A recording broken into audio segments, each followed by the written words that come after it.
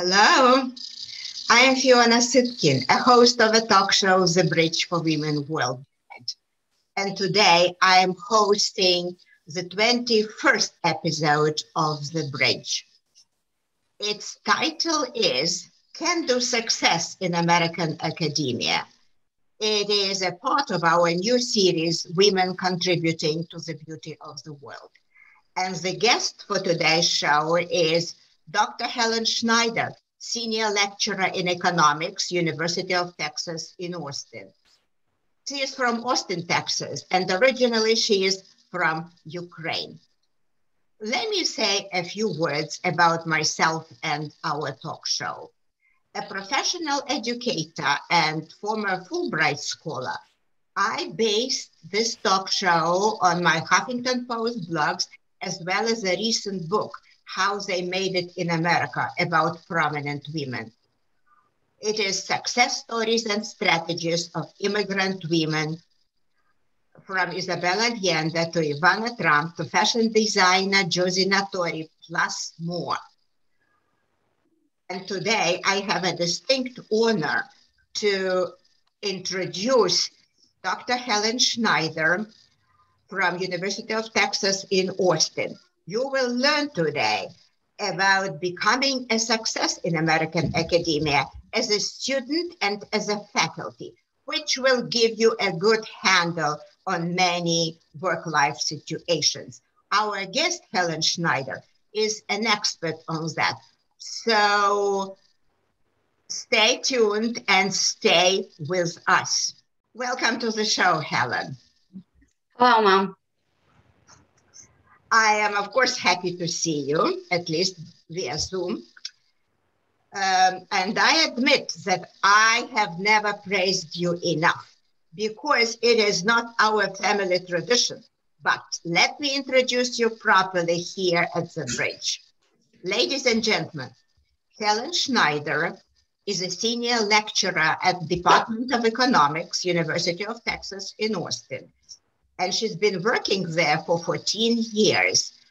Helen dedicated her career to teaching in academia after being a postdoc at University of California, Berkeley, and working at Los Alamos National Lab.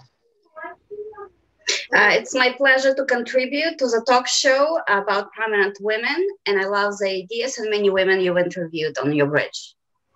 Thank you so much. I want to note that Helen comes from a family of educators and medical doctors, with both her parents, her uncle, her cousin, and even some of the grandparents holding PhDs and being top-ranking professionals in their respective fields.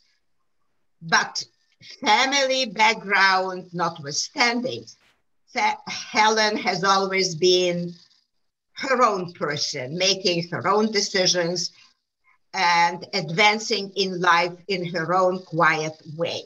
One of her distinct achievements, I would say, showing her can-do approach, is raising her 3 kids, Anna, William, and Maggie, which is a big deal in our day and time. Why?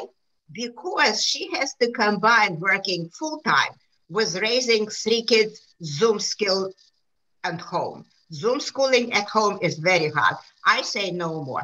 So I'm sure we will hear a lot of interesting things today from Helen. Thank you for the warm introduction, Mom. You're welcome. Let us start with a tough question, 2 in 1. I believe that all women contribute to the beauty of the world in their own special ways. And this is why my talk show focuses on women. Now, the first question for you is, how do you understand the beauty of the world? And question 2, how do you contribute to it?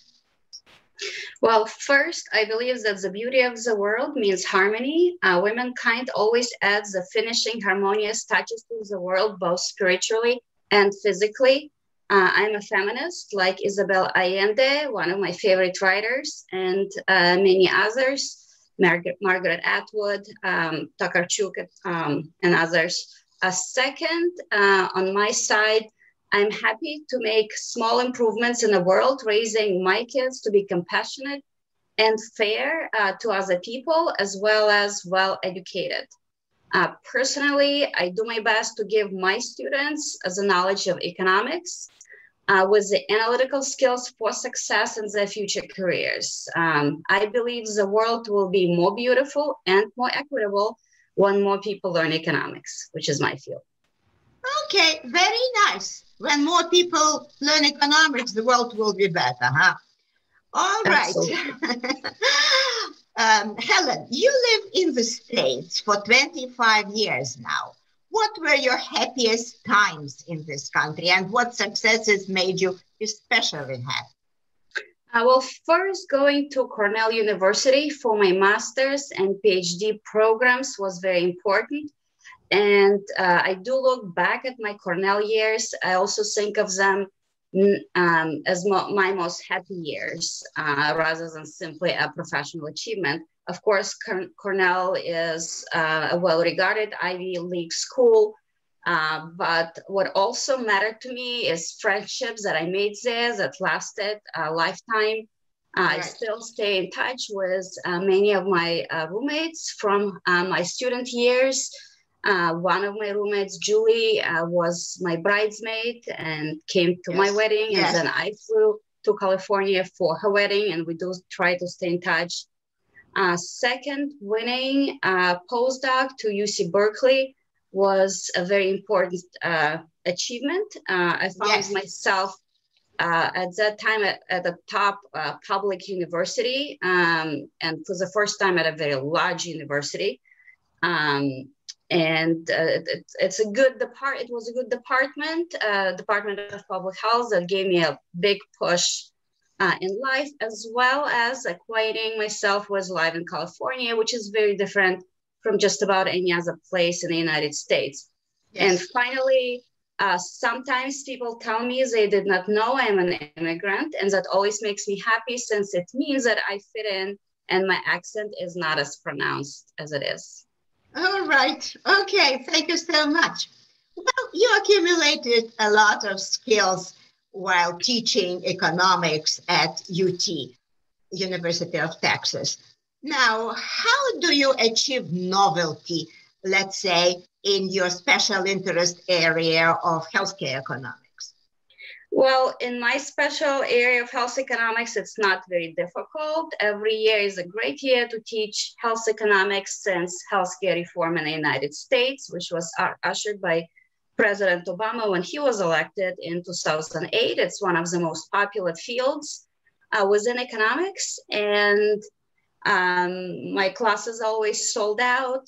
And I update my lectures every semester I teach, because the field changes so much.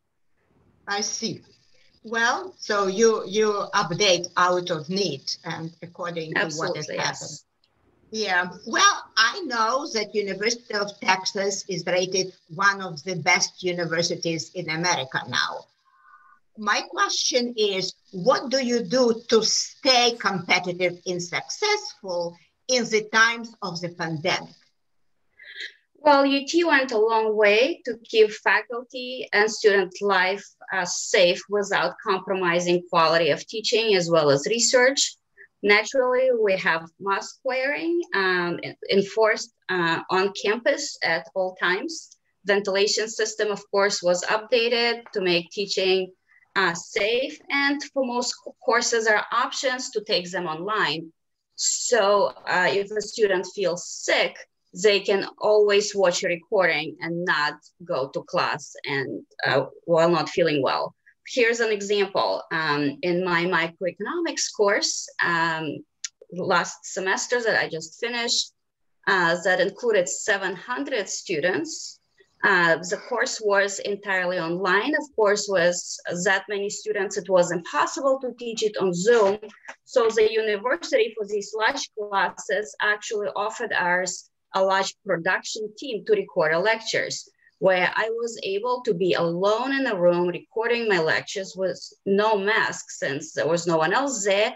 And the team was sitting in another room, combining my slides and my lecture together, putting it together and producing good quality videos that I was posting for my students. At the end of the class, I was surprised to see that my teaching evaluations didn't even suffer, and students liked being able to see lectures on demand, go back, repeat certain parts of the lecture as necessary.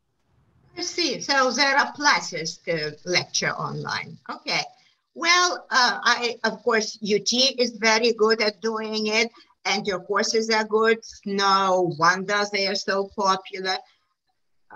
But what would you say is the most attractive characteristic of the U.S. American society in general and American universities in particular? United States is known for its meritocracy. Unfortunately, social mobility has been decreasing in the United States as income inequality over time is rising. However, academia stays meritocratic, I believe. Promotions are always based only on your achievements. And, as we say, publish or perish. But that also means, you're judged based on the quality of your publications, not on your background or income or anything else. So I see. So meritocracy is your answer. Very good. You are very optimistic.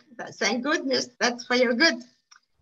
All right. Thank you. Let us discuss what enabled your success in the U.S. What were the features of your cultural heritage that helped you here? Well, I would say 3 culture-backed things helped me. First, I was able to go to college in my first year in the United States. And it was one of the best liberal arts colleges where I got to know my professors closely because I was attending fairly small classes and received a lot of individualized attention at Agnes Scott College.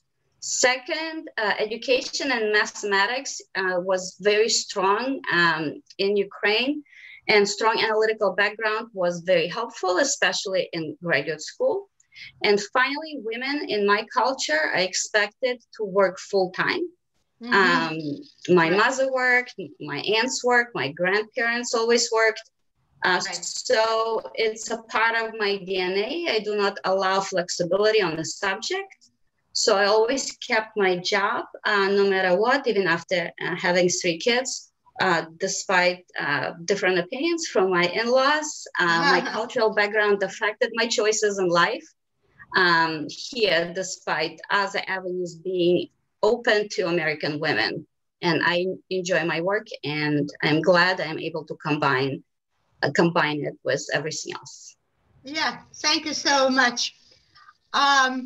I am wondering in what way did your ideas about U.S. Americans change after you arrived to this country? The U.S. Americans, about what I expected to be, although the importance of religion for many people was and still a bit of a shock. I started my life in the United States by going to Agnes Scott College, which is in Georgia, south of the United States, where it was especially strong. And that was and is still a surprise. Well, what it is, right? Anyway, yes. let me ask you this. Another culture-related question. What are the major differences, to your mind, between your original culture and the quintessential all-American culture, as you see it? Well, there are quite a few differences, but I would say the major one is corruption. Being able to receive promotions and jobs, enter graduate school without bribing anyone was, I would say, a major improvement upon Ukrainian culture. Gifts were always expected in Ukraine for all promotions. For example, when I was leaving for college for the first time, my mother made sure I had ample number of gifts to give to my professors.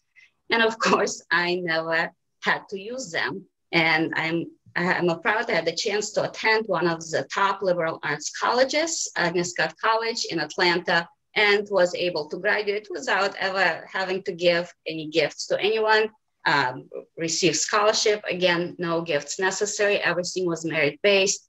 And now, as I'm a professor, I have to explain to my students who bring me gifts for recommendation letters and my teaching assistants that it's absolutely not necessary in the United States. Yeah, and this is a surprise for them. Well, good. Thank you for your answer. I quite agree with you, Helen.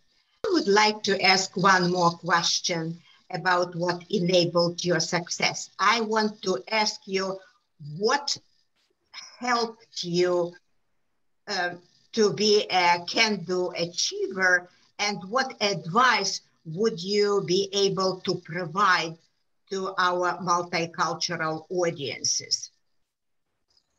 Sure. One is tread your own path and get a college degree, which is a base for success within academia. Number two, maximize your happiness, even when it does not fit the definition of success set forth by your peers or your culture. And finally, enhance your mathematical and analytical backgrounds to get a handle in academia as well as in life. Thank you so much. It's short but sweet. And I believe that your answer will come in handy for all those who seek success in American academia and beyond. Yours is a story of great success in the US, and I thank you for being you. Now it's time to do takeaways. I do recommend 3 takeaways from our interview. 1, Helen Schneider is the role model of can-do success in American academia. 2, remember Helen's advice on success: college degree, happiness, and studying mathematics. 3, order the book, How They Made It in America, to learn more about how to be a success in the US.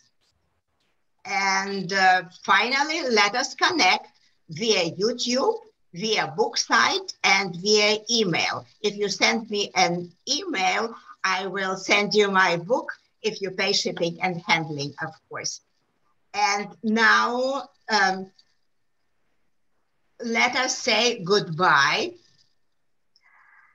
And please subscribe to our channel. Helen and I wish you lots of luck and lots of health in 2001. Bye-bye. Bye.